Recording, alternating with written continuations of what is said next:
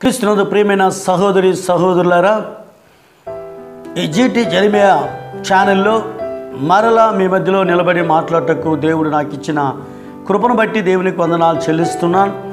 gt.JEREMIAH channel నడిపిస్తున్న దైవజనులకుని మీకు వందనాలు చెల్లిస్తున్నాను. క్రీస్తునందు ప్రియమైన వాళ్ళరా, ఈ gt.JEREMIAH ఛానల్ ద్వారా అనేకమైన దేవుని మాటలు మీరు విని ఆశీర్వాదాలు పొందారని మేము విశ్వాసిస్తున్నాం. ఈ కుటుంబాలలో రక్షణ, ఆనందమును, సంతోషమును కలుగును గాక. దేవుడు మిమ్మల్ని దీవించును గాక. చూస్తున్న మీకును మా హృదయపూర్వక వందనాలు చెల్లిస్తున్నాం.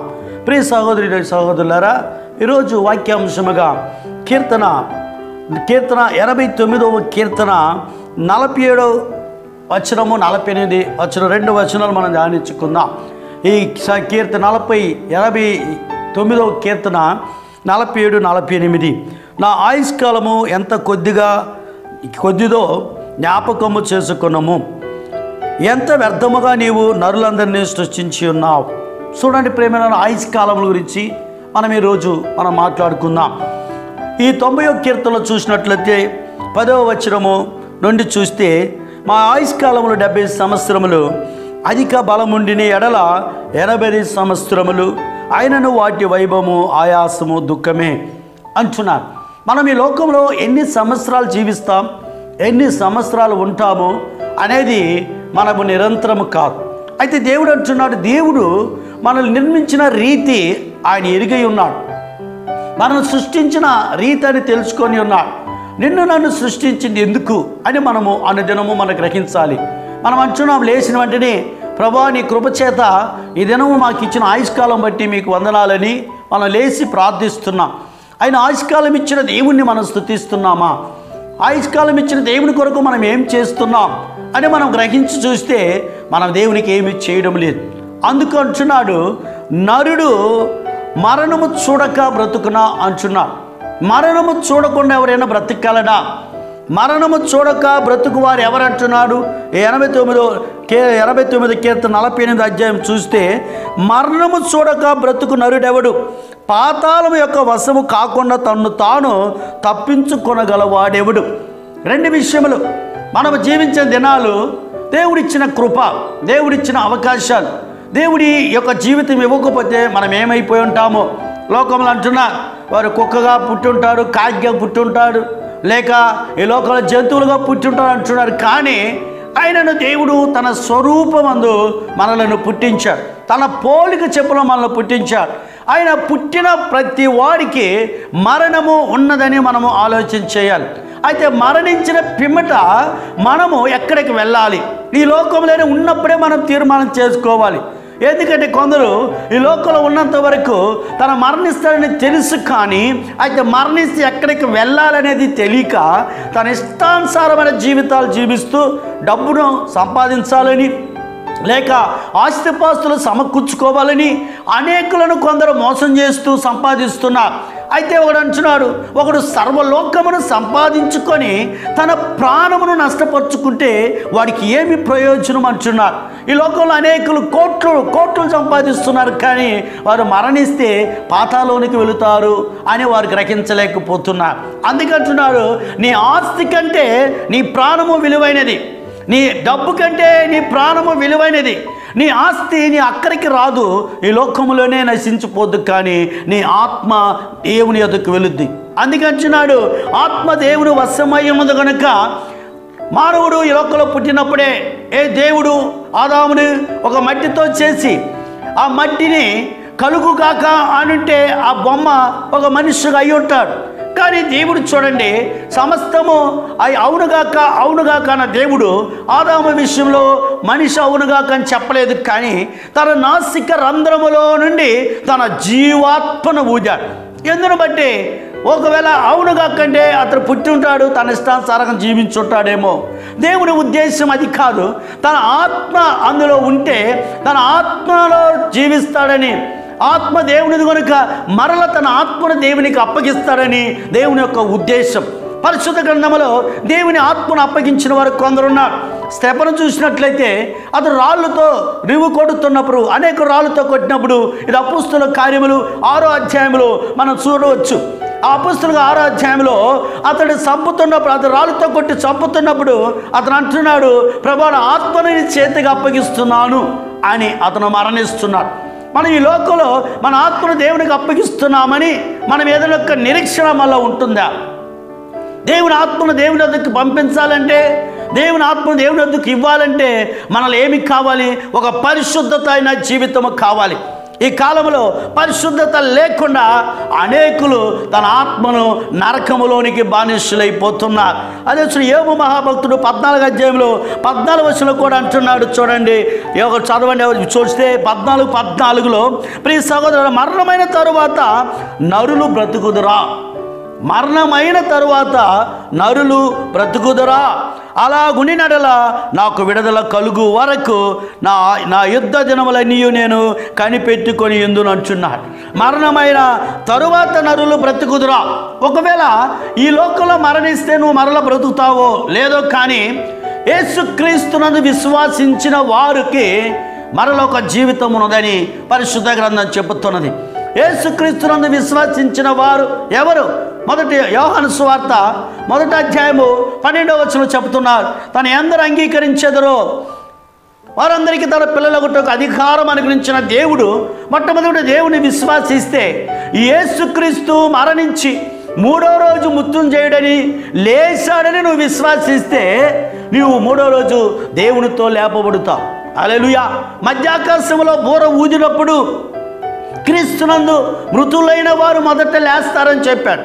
నువ్వు ఈ లోకంలో మరణించావు, ఈ లోకంలో నిన్ను పాతి పెట్టారు, ఈ లోకంలో మట్టికి మట్టి అయ్యావు, కానీ నీ శరీరము మట్టిలో కలిసిపోయిందే, కానీ నీ ఆత్మ దేవునిది కనుక దానికి మరణం లేదు, ఆత్మకు మరణం లేదు. తెస్సలోనిక పత్రికలో 1వ అధ్యాయం 4వ అధ్యాయము 16, 17 వచనం చూసినట్లయితే, ఆయన మధ్య ఆకాశములో బోర ఊదినప్పుడు మృతుల్లో ఉన్నవారు మొదట లేస్తారు, క్రీస్తునందు మృతులైన వారు మొదట లేస్తారని రాయబడుతున్నది. అప్పుడు ఈ మాట ప్రకారంగా చూస్తే మరణమైన తరువాత నరులు బ్రతుకుతారు. మరుతారిన వారు ఆత్మకు మరణం లేదు కనుక ఆత్మ దేవుని యొద్దకు చేరుతుంది. అందుకే ఏప్రిల్ రాసిన పత్రికలో కూడా 12వ అధ్యాయంలో 9:27లో కూడా చెబుతున్నది, మన్నైనది మట్టికి చేరును, దేవుడిచ్చు ఆత్మ దేవుని యొద్దకు చేరును. ఈ ఆత్మ ప్రాముఖ్యమైనది, ఈ ఆత్మ దేవునిది, నీది కాదు. దేవుడు నిన్ను స్వరత్వమిచ్చి కొన్నాడు, నీవు సొత్తు కాదు. ఆయన ఎప్పుడు కొన్నాడో అప్పుడే నీ ఆత్మ దేవునికి సొంతమైంది. ఈ ఆత్మను దేవుని ఎదుకు పంపించాలి, దేవుని ఎదుకు నీవు పోవాలంటే నువ్వేం చేయాలి? ప్రియమైన వాళ్ళరా, ఈ లోకంలో ఉన్నప్పుడే నీవు మారు మనసు పొందాలి, నీ పాప జీవితమును మార్చుకోవాలి, నీ జీవితమును సరిచేసుకోవాలి, దేవుని కొరకు కనిపెట్టాలి. కొందరు అంటారు, ఈ లోకంలో బ్రతికితే తగ్గిడో బొక్కిడో, కానీ మనము మరణించిన తర్వాత ఏం జరుగుతుందో మనం చూస్తున్నామా? అది మనకు తెలియదు కనుక మనం ఈ లోకంలో ఉన్నంత వరకు చాలా సంతోషంగా జీవించాలి, సంతోషంగా బ్రతకాలంటున్నాడు. అయితే ప్రసంగి చెప్తున్నాడు, ప్రసంగిలో ఆ 11వ అధ్యాయం అనుకుంటాను, అక్కడ అంటున్నాడు, ఎవరునా నీ యవ్వన కాలమందు నువ్వు సంతోషంగా ఉండు, తృప్తిగా ఉండు, నీ ఇష్టం వచ్చినట్లుగా జీవించు, కానీ అయితే ఒక దినం వస్తుంది, ఆ దినం నువ్వు తీర్పులోనికి వస్తావని మర్చిపోకంటున్నా. తీర్పు అనేది ఒకటి ఉంది నీ జీవితంలో. చూడండి, ప్రసంగి రాసిన పత్రిక ప్రసంగ 11వ అధ్యాయంలో 9వ వచనము చూసినట్లయితే, ప్రియమైన వాళ్ళరా, అక్కడ అంటున్నాడు చూడండి, ఎవరుడా నీ యవ్వన కాలమందు సంతోషపడుము, నీ యవ్వన కాలమందు నీ హృదయ సంతృప్తిగా ఉండనిమ్ము, నీ కోరిక చొప్పున నీ దృష్టి యొక్క ఇష్టము చొప్పున ప్రవర్తింపుము, అయితే వీటన్నిటిని బట్టి దేవుడు నిన్ను తీర్పులోనికి తెచ్చుతాడని జ్ఞాపకం ఉంచుకొనుము. ఈరోజు యవ్వన కాలంలో ఉన్నవారు ఎలా ఉన్నారు? యవ్వన కాలంలో యవ్వనస్తులు ఎలాగున్నారు?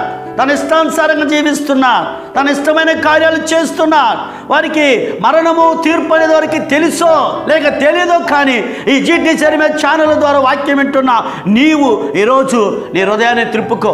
యవ్వన కాలంలో కొందరు అంటున్నారు, మా యవ్వన కాలంలో మేము అన్ని అనుభవించి చివరికి మేము దేవుని ఎదుకు వస్తున్నాం అంటున్నాడు. చివరికి ఎప్పుడు?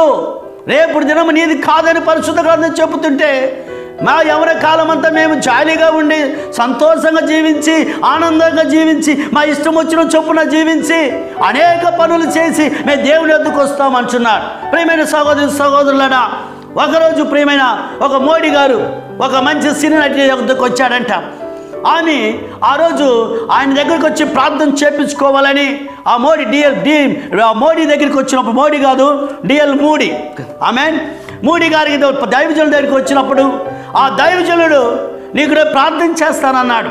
ఆ స్త్రీ నటిని ప్రార్థన చేయమని చెప్పినప్పుడు ఆ దైవజనుడు అన్నాడటమ్మా, నీ మనసు మార్చుకో, దేవుని యొద్దకి నీ ఆత్మను సమకూర్చుకో, నీ యవ్వన కాలములో నువ్వు చేసే అన్ని పొరపాట్లు దేవునికి నువ్వు లెక్క చెప్పాల్సి వస్తుంది.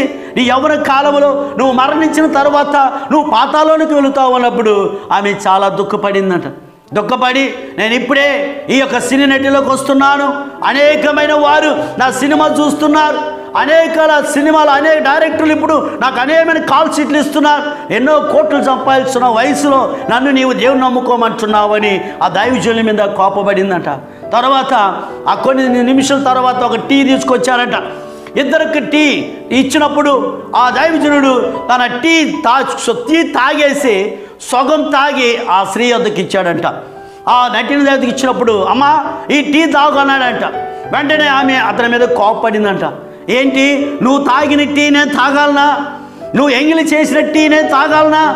ఏంది, ఏదో నువ్వు మంచి గొప్ప దైవజనుడు నేను అనుకుంటే, నువ్వు ఏదో నన్ను ప్రార్థన చేసి నన్ను బలపరుస్తావు అనుకుంటే, నేను నీ వద్దకు వచ్చి ప్రార్థన చేసుకోవాలని వస్తే నువ్వు నాకు అనేకమైన సలహాలు ఇస్తున్నావు, నన్ను అవమానపరుస్తున్నావు, నన్ను గేలి చేస్తున్నావు అని ఆ దైవజనుల మీద ఆ యొక్క సినీ నటి ఆ నటించే అమ్మాయి బాధపడి ఆమెని బాగా వేదన పరిచిందంట.